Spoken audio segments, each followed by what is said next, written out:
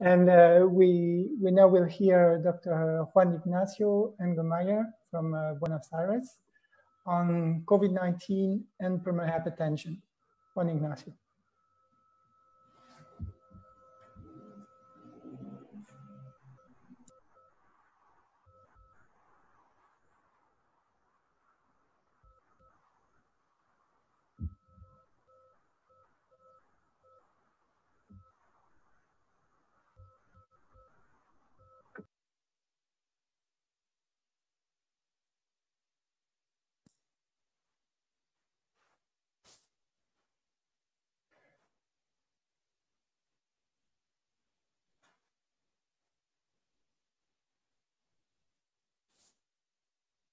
You're on mute, Juan Ignacio, you're on mute. We don't hear you.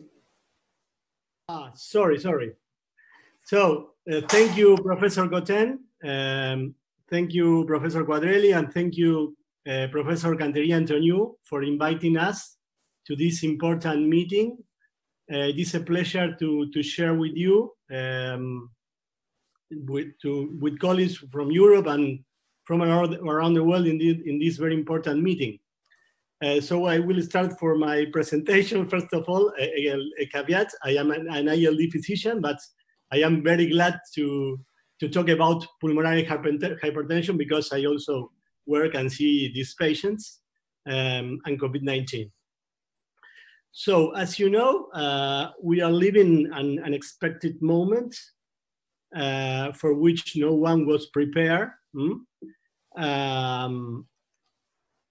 And I never imagined that I was going to see this in my life. The Central Park converted into a field hospital with temporary hospital in the middle of Manhattan.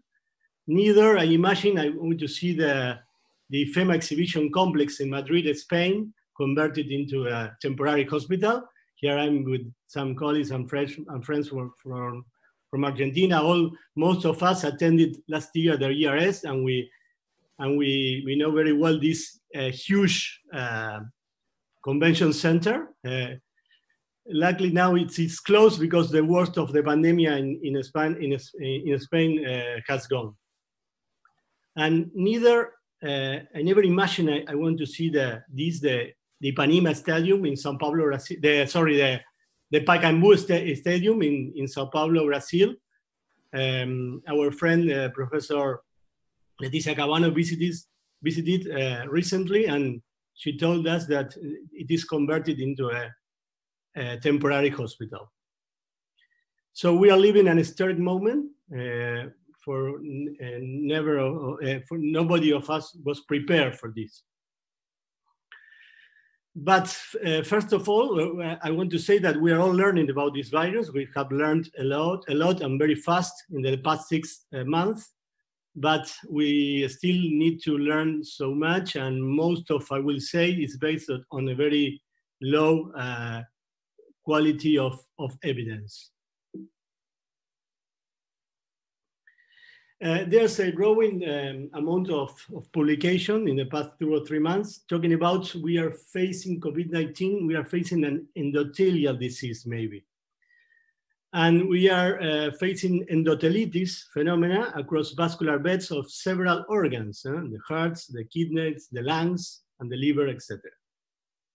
This is one of the publications where we can see thickened intraalveolar septums with multiple microthrombi in the capillarities. This is another publication, and we can see this is the normal alveolar endothelial units in the left side, and in the right side we can see the loss of the vascular integrity, the activation of the coagulation pathway, and inflammation.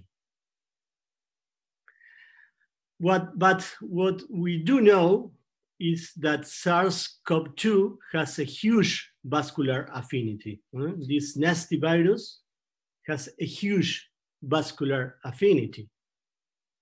And we do know that coronavirus binds the ACE2 receptor and through these mechanisms access the cells, access the endothelial cells in arteries and veins, access the smooth muscle cells of arteries, of bronchial epithelium, of type 2 pneumonocytes, and access the cells of epithelium of small intestine and immune cells, for example.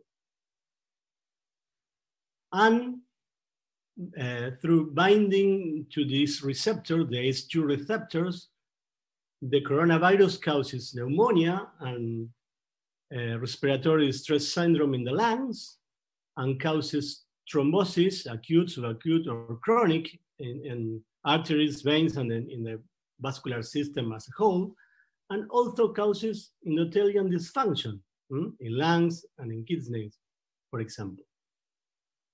So one of my first take-home message today, it is that we are facing a virus, a nasty virus, the SARS-CoV-2, which has huge vascular affinity.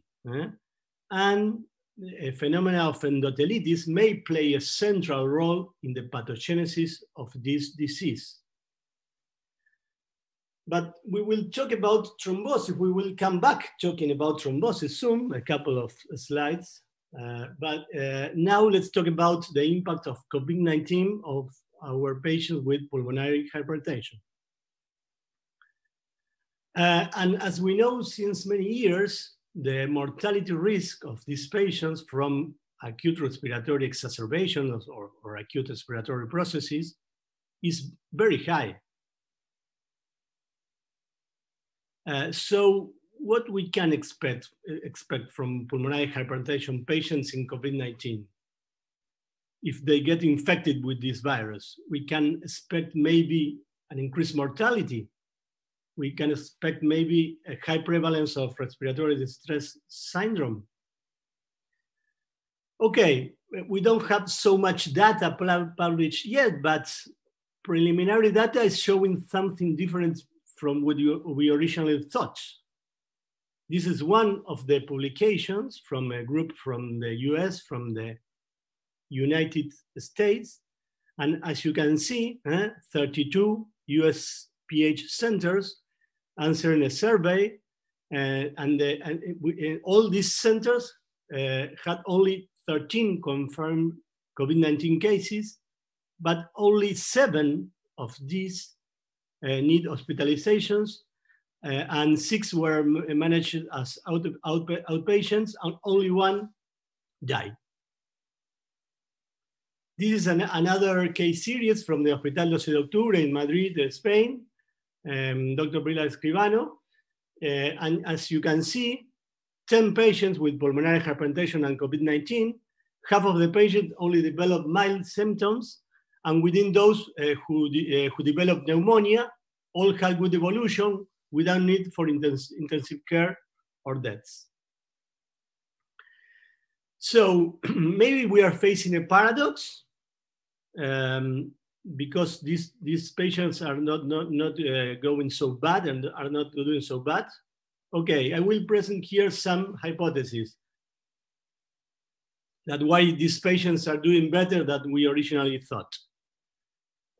You know, because it's part of the pathophysiology of the disease pulmonary hypertension, that ACE2 expression is decreased in pulmonary hypertension. And also there is a lymphocytic inflammation surrounding the alveolar units, which is also part of the pathophysiology of pulmonary hypertension. And these patients have a severe endothelial dysfunction also as part of the pathophysiology of pulmonary hypertension. These 3 things may be limiting the viral entry into the cells. It is an hypothesis. We really don't know, but it may be. Another thing we can think it is maybe a protective effect of the drugs, of the specific pulmonary hypertension treatments, or maybe the anticoagulation.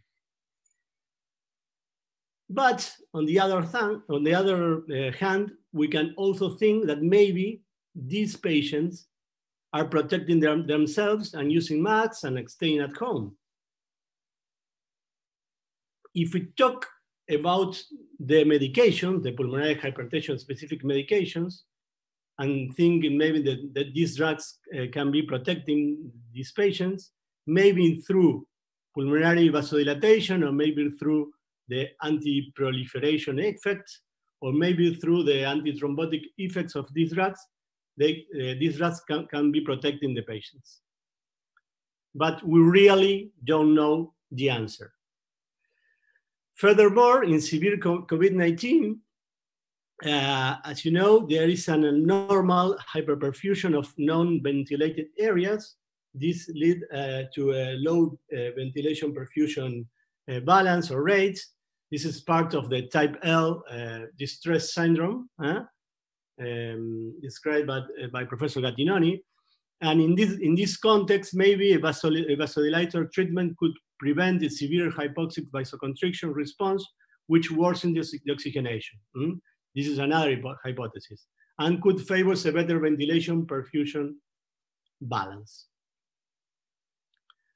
Okay, but coming back to the thrombosis, and to inflammation, as we spoke before, if we think about, and if we talk about inflammation plus thrombosis, we are all thinking about maybe chronic thromboembolic pulmonary disease with or without pulmonary hypertension.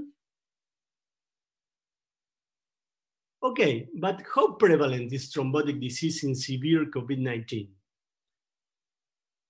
Well, we have lots of publications in severe cases in the past 2 or 3 months. And as you can see, the prevalence of thrombosis despite thromboprophylaxis in severe COVID-19 patients in ICU and in hospitalized patients range between 30, 33%, and 12%. As you can see, it is high, it is very high, but we must be careful interpreting these results, because all these patients were studied in a high pretest probability context of having thrombosis, because they were in ICU, hospitalized, and maybe there's a bias towards an overestimated prevalence of thrombosis in these patients. But it is a high prevalence, as you can see. So another take-home message from today is that thrombotic disease is frequent in ICU patients with COVID-19. But another important question that we can ask ourselves is, maybe we are facing in situ thrombosis rather than pulmonary embolisms? Let me show you some evidence and some publication in this regard. This is a very nice paper from Ranucci, which shows that there is a correlation between fibrination levels and interleukin-6 levels, leading us to think maybe in an immunothrombosis phenomena. And if we study the clinical and tomographic characteristics of these patients, we can ask, are we facing a different phenotype of thrombotic disease in COVID-19 patients? As we can see here in this very nice paper also, the areas of thrombotic lesions tend to be more peripherics and tend to be in the same areas of organizing pneumonia in these patients. And also these patients have less prevalence of right ventricular dysfunction. So maybe pulmonary embolism in COVID-19 may represent a different phenotype of disease.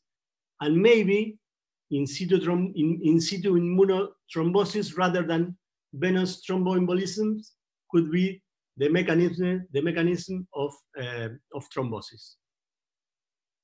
So there is an accumulating evidence to support the immunothrombosis mechanism rather than the pulmonary embolisms, the classical mechanisms.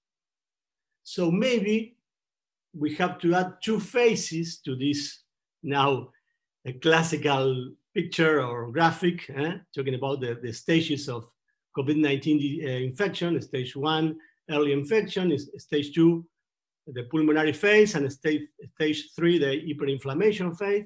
Maybe we have to add a fourth stage, thrombotic stage, and a fifth one, the fibrotic stage, which is very important for us, for ILD doctors in the future. We need to follow up these patients to detect and to diagnose early this disease also. So just to finish, let me show you some highlights of my lecture. SARS-CoV-2 has a huge vascular affinity. Endothelitis may play a central role in the pathogenesis of the disease. Thrombotic disease is frequent in ICU patients. We have a low impact of COVID-19 in pulmonary hypertension patients so far, but we are waiting for new publications in the future. Maybe we can ask ourselves if there is a protective effect of the pathogenesis of pulmonary hypertension in the COVID-19 disease, or maybe there may be a protective effect of pulmonary hypertension therapies. As you can see, I leave you with more questions than answers.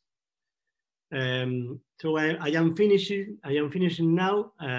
You know, I am from Argentina, from Buenos Aires, and a couple of weeks ago, the Time journal published an article where the article says that Argentina is within one of the best responses in the world to the COVID-19 pandemic, which is very important for us, and I am as an Argentinian, I am very proud of this.